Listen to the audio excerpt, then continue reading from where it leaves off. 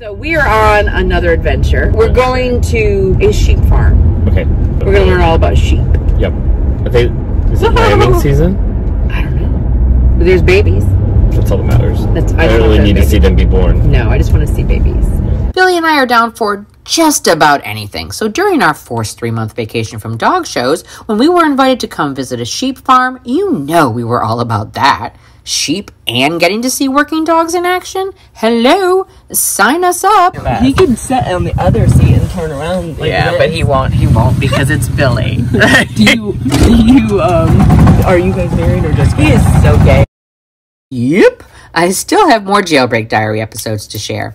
We kept ourselves pretty darn busy during those 3 months. So until our first virtual Drunken Dog Show episode arrives, be sure to like, comment down below, subscribe, and of course ring that little bell so you don't miss one episode. When Denise Ray told us all about this amazing sheep farm located in Ocala, Florida, and invited us to spend the afternoon, we packed up and headed that way. Denise does all of the grooming on the working dogs that are living on the farm, and while she is grooming dogs, Nicola Slagle is running the show with Florida native, also known as Florida Cracker, sheep. It's considered on a rare breed basis. Their wool we shear, collect, it gets processed and turned into usable yarn. Okay.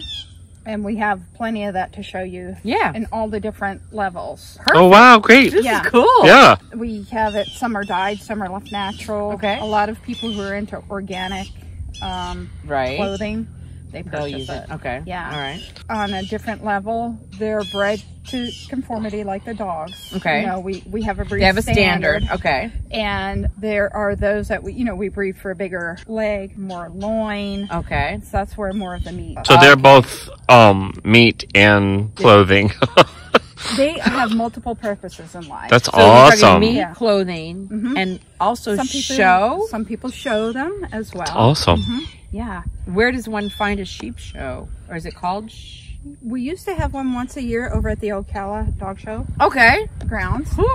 People would bring their sheep from all over, and due to some instances of cost on having such a show, it has been greatly decreased. Okay. All right. Both are an amazing wealth of knowledge and provided us an opportunity to experience an entirely different world. The owner of the farm actually used to breed Kerry Blue Terriers many years ago, and Nicola started out as kennel help with the dogs. Several years and sweat equity later, she was promoted to farm manager, and she runs the sheep part of the farm, and of course, the rest is history. She's been working on the farm for almost 19 years now. And unfortunately, I know every sheep in here, so just ask me and I'll tell you all about it. No, wow. So, Florida native sheep, you ask? Well, here's a little bit of a U.S. history lesson for you. You see, these sheep, along with pigs and cows, came over with Ponce de Leon, and they were left to roam the newly discovered lands here in Florida. Completely uncontained, they were allowed to breed and flourish on their own. That's why they are considered native. Pretty cool, eh? So, we learn that the sheep aren't necessarily named, but are numbered, and they are all separated into groups, and those groups are based on the dog that is assigned to them. Like this is Giggles, so Giggles group. Okay. And it may not be the same group in 2 weeks. He may have a different group. Okay. So Giggles is a dog. Yep. Does each group have its own dog? Pretty much. Okay. Yes. That's Clyde and Lacey. Then we have Badger and Rosie out there. And they use Great Pyrenees. Not a breed that is generally found here in Florida, but they are the perfect breed for herding and tending to sheep. They get theirs from a breeder in St. Louis. You get the back, right? I get the back, you get the front. I always get the front. I always get the back. You always get I don't need the front. You know. I just need to turn over. Here's a little bit of background before we take off on our golf cart adventure around the farm.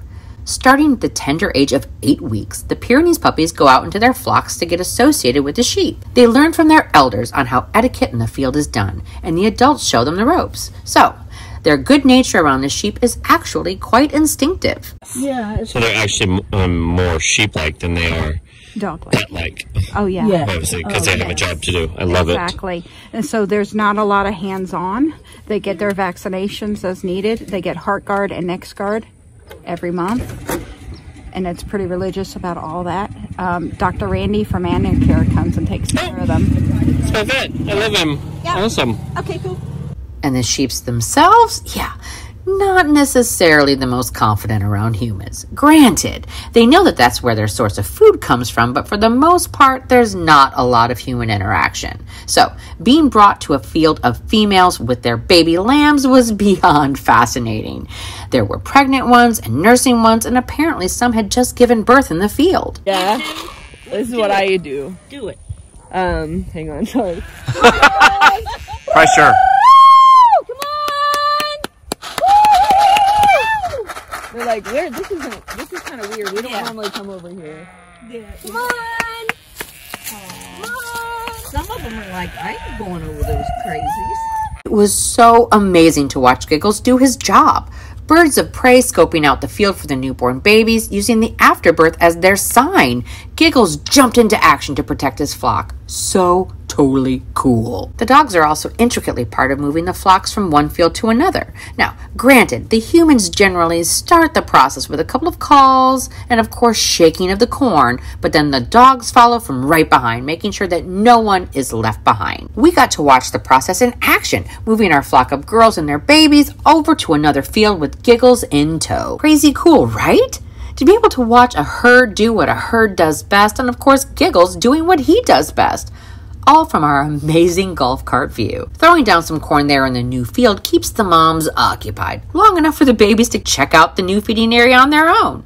Nicola gave me the perfect opportunity to get up close and somewhat personal with the baby lambs and some of their mamas. Another really cool thing? The sheep on this particular farm are extremely special, and the owners work with the University of Florida because their rams are parasite resistant and have passed that on to their lambs. Come to find out, parasites are the #1 killer of sheep, barber pole worms to be exact. With more than 50% of their lambs turning out to have this resistant gene, they have finally done a breeding of the ewes and rams that are both parasite resistant. The results of those breedings are the lambs that we got to see. Genetic testing is constantly being done on these flocks, and with this one particular cross, they can hopefully someday be used to improve the parasite resistance of all breeds of sheep. This is electric fence. Okay. Do not touch Do not touch the fence. I was going to say, Billy, do not touch the fence, Billy. Please don't touch the fence. Remember when I filmed my own death? Right. We don't need you to film your own death. So they don't have a sheep free-for-all. The rams are kept in their own separate field. That's Pedro. He was the smallest lamb they had ever seen, and so they thought he might be mixed with the Chihuahua. So they named him Pedro. They have selected the least head-ramming rams to remain on the farm, and of course, those that carry the parasite-resistant gene. I can't say that we were not impressed with their awesome genetics, but also their enormous size of sheep testicles. Seriously, they are truly something to behold. Oh my God, they're huge. Like, oh my God. And as we've already learned, these Florida native sheep are used for their wool. We got to get our hands on some of the crazy cool yarns and products produced from this wool. Very cool. Yes. This is getting her voice. This is the roving. This is how, and then That's how you get it, like it starts? then I can have it finished. And then it's turned into this. And this is dyed, or do you raise blue sheep? Well, Blue we're sheep? working on it. Okay, great. This is amazing. Wow. So these are made from it. Oh, wow. It's not itchy. No! Do you crochet or knit? Not like, No. Denise has a friend who crochets. Okay, and then makes that out of it. Wow, that is so cool. Hey, I mean, it's like when they say an animal, where they don't waste any parts or pieces. Right. Same thing. I mean, you're taking this and you are making everything out of, it's like, that It was a third crop from your sheep because you get meat, you get milk, you get wool. Oh, you get wool. Yeah, okay. Spending the day learning all about these amazing sheep were just part of what made it so cool for Billy and I. Getting to see a Great Pyrenees doing what it does best was such a treat. The pure instincts of a working dog, it's a beautiful thing to witness. Doing what it was bred to do with greatness. This is why Billy and I love dogs. So, until our next adventure,